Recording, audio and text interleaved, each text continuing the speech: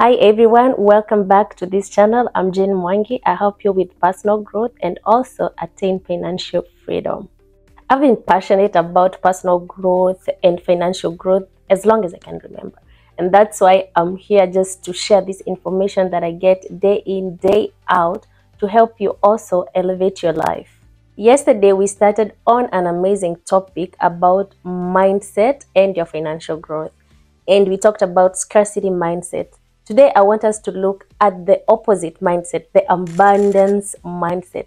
The mindset that says there is enough for everyone. I can get everything that I want or I set my goals on.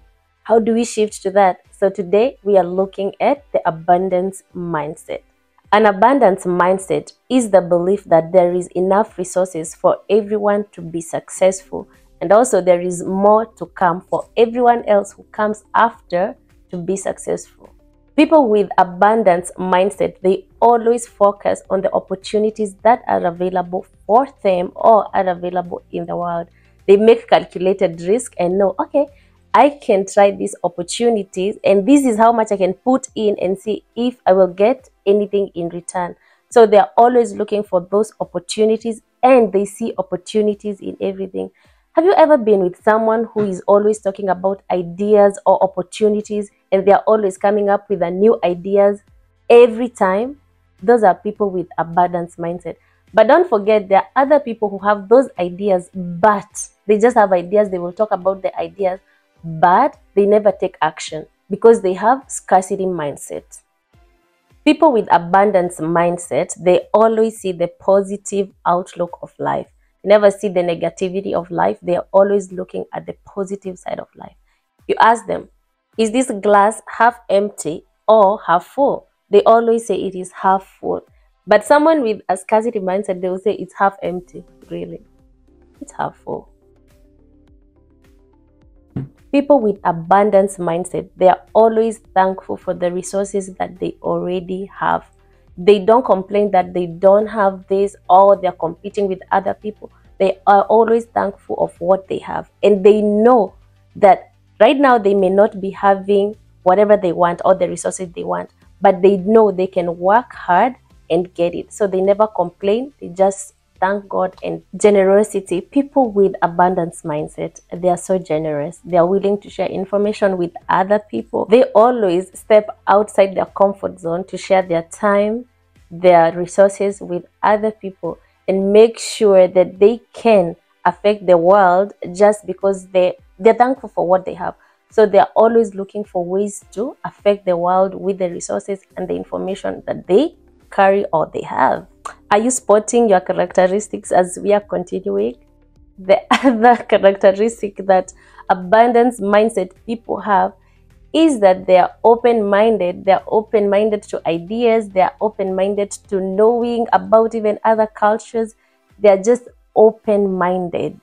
They can even sleep at 2 or 4 just researching on an idea they heard about.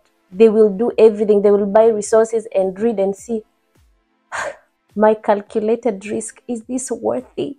Is this worthy? Are you spotting yourself? I hope you are, because I know you're here because you have an abundance mindset. They are resilient. These people, they never give up.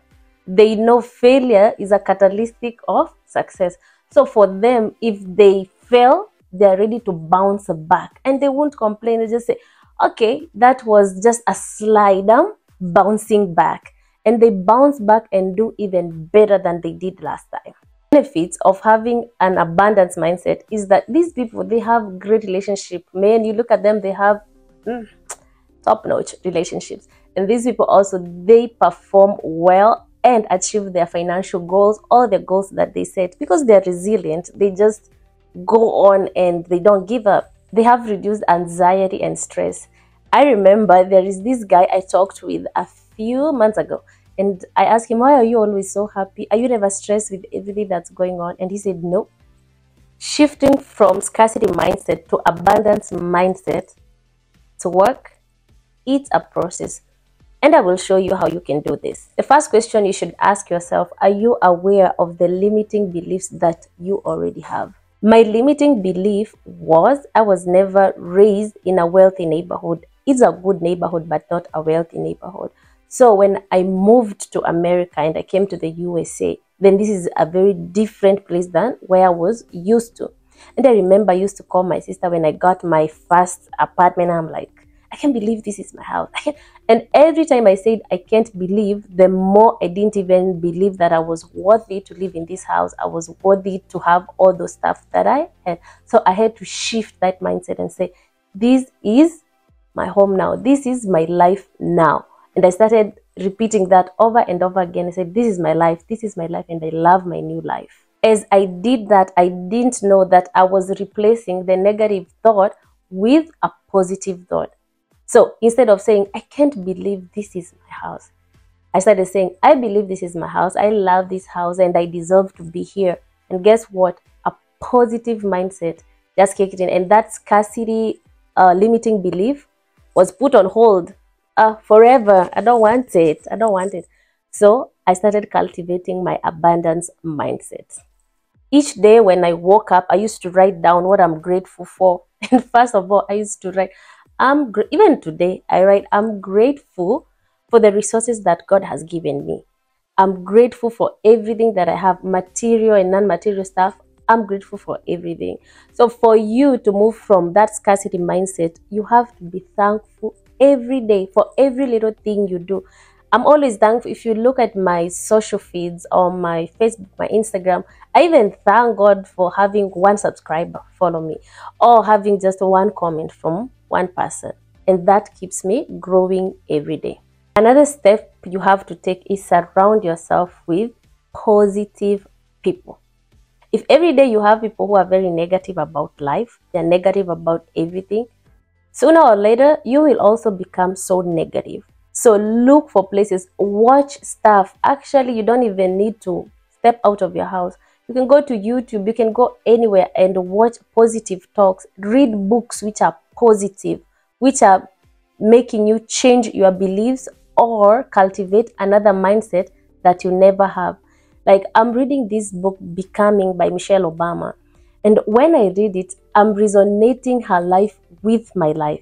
When she says, this is the kind of house I was raised in, I see myself in the kind of house I was raised in. And when she says, I'm here trying to do this as the only Black American woman, and then I look at myself, I'm like, I'm a Kenyan trying to do this in the United States of America. So I resonate with her and I feel better about myself and so positive about myself on the steps that I can make in my life. Take action. Don't just hear about an opportunity and just leave that opportunity to slide. Take action and do something about the opportunities you hear about.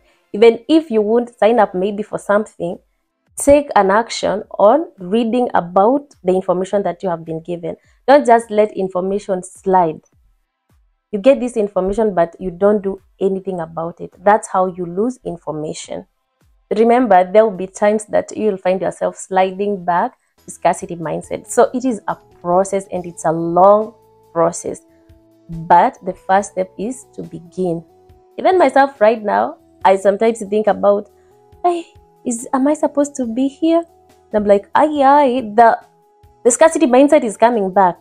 And then I'm supposed to be here shooting these YouTube videos and adding value to your life.